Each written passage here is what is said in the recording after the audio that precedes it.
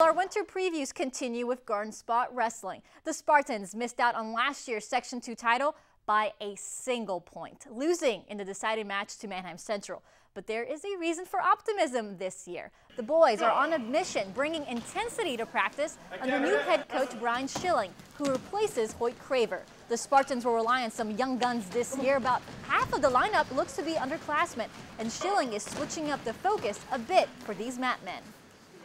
Being more aggressive on top. I mean, last year we were pretty much known for being good on our feet, but we want to be pinners too. The one thing that we've noticed from like Craver to him is he focuses more on pins. But Craver was more of like on our feet. He wants to get it done. He wants to get on the mat. He wants to pin the kids, get those bonus points. We need them to have more mat presence and just be, we need pinners basically to make sure we can get over that hump, that 1 point hump from last year.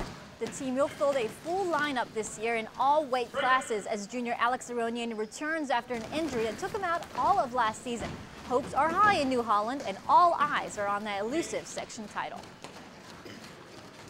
Improvement overall, everything from last year, being section champs. As a team, I definitely think we should be section champs and make a run in districts. I want to see individual success, but I really do want to see a section title too. If we get that section title, I guess we're successful.